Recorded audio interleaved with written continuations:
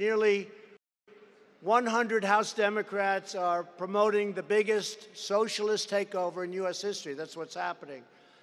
The Green New Deal, it'll cost $100 trillion.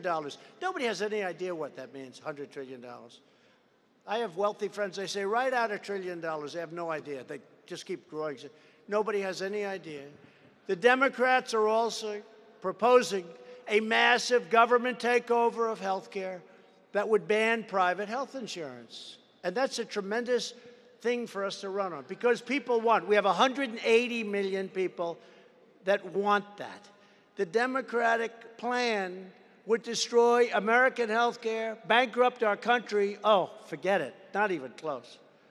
And take away your private doctors. Now, I'm only afraid that we're going to be too hard on the Green New Deal, and they're not going to do it, because I want them to do it. We don't want to have them knock it out before we get to run against it. So let's take it easy. I'm actually saying it's a wonderful thing.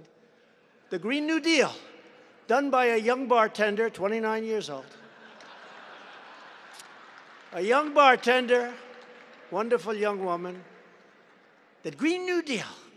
You know, but it's crazy. You know, the first time I heard it, I said, that's the craziest thing. You have senators that are professionals, that you guys know, that have been there for a long time, white hair, everything perfect, and they're standing behind her and they're shaking, they're petrified of her. We support the Green New Deal.